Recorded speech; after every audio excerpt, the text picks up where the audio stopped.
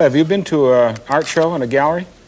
Yeah, where you walk around and look at all the pictures? Yeah, and sometimes you have a program and you look at the artist's work. Well, I'd like to invite you to a private showing of my own artwork. Your artwork? There it is on the refrigerator. I don't have a catalog yet or any kind of descriptions, so you'll have to use your own imagination. The one on top is the only one I think I really have a title for, and that's Thin-Nosed Moose. Yeah, I can see it here with the antlers and everything. How about the green one over there? That looks like a sea anemone with all the tentacles. That's not what I had in mind, but I'll take your word for it. Okay. This one looks like something, from your spinal cord. Yeah. Then this one I do think sort of looks like a highway engineer who couldn't make up his mind. Yeah, I can see that, when all the roads are going nowhere. Here's my primitive period. Smiley face. Smiling house. Well, it's a happy household. I like that one. You like that one? You like that one best? Yeah. Well, after you're smiling at my artwork, I think it's time for you to try your own hand at it. Here's what you do.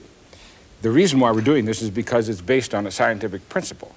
You know that your mother uses bleach in the wash, doesn't she? Yeah. Why does she do that? To make the clothes whiter. Yes, to make the clothes whiter. And most people think, well, you put a chlorine-type bleach in, it comes in a bottle like this, and they think that the chlorine does it. But the chlorine really breaks up the water. Do you know what the formula for water is? H2O? Oh, yeah. H2O. I know that. That releases the O part, the oxygen, and it's the oxygen that actually does the bleaching. So you can use it on construction paper. Here's a piece of construction paper. Here is some bleach, and here are your tools, paintbrushes, swabs. You can use fingers or anything else you want. Go ahead, put it on there once and see what happens. Okay, I'll just make a little dot. See how quickly it changes color? Yeah, it's turning lighter. Turning lighter. That's because the oxygen is released and it's making the green part into a colorless compound. So go ahead, you can do better than a corner, I think. Yeah, I know. You have anything in mind as you're doing this? Yes. You do? Yeah. You're going to see if I can guess it? Yeah.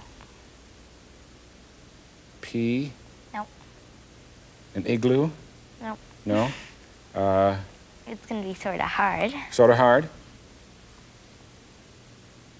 A mushroom? No.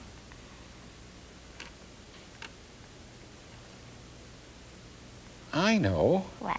An octopus. No.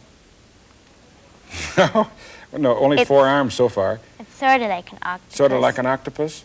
And it's got little things up here. Little things like that? And it's jelly. I give up. It's a jellyfish. It's a jellyfish. Ah, I was right. Anyway, you can have a lot of fun. You try the various colors because not all colors will bleach. I found this brown and the green and the purple and whatnot are best. Some of the colors don't bleach at all, but you can use this scientific principle of releasing oxygen from water in order to do bleach art.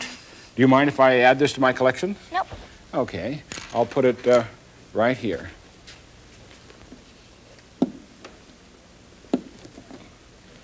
And I must say, I don't think it looks any better than mine.